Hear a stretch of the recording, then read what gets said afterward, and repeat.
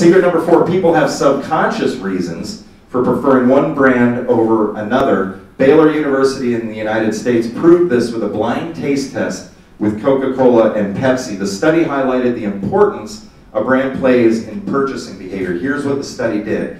Coca-Cola, or Baylor University, went to a room just like this. It was 100 people, and they said, hey, guess what? We're going to go in and give everybody a blind taste test between 2 soft drinks. What's a blind taste test? You tell me. You don't know what you're drinking. Exactly, you don't know what you're drinking. So they put a styrofoam cup of Coca-Cola, a styrofoam cup of Pepsi. They go through the room just like this, and then they say, taste both of them, and you tell me which one is better. What do you think the results were when they did the blind taste test?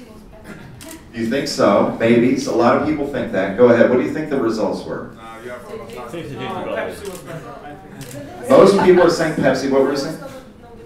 Exactly. No difference. 50% of the room liked Coca-Cola, 50% like Pepsi. Now, that means that basically there's not a lot of difference. There's difference in them, but half people like one, half the people like the other. Then they went into the same group of people, and they said, now we're going to do a non-blind study. We're going to go in and we're going to give you a Coca-Cola bottle, and we're going to give you a Pepsi bottle, and now we want you to try it. What do you think the results were then?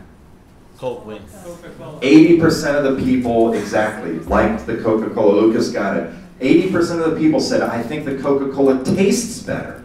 Now it's the same group of people, so we already know that there's no difference, that 50% like it, 50% don't. So, but 80% of the people said that it tastes better. Now what's the reason for that? It's the reason is, of course, the power of the Coca-Cola brand. Now, this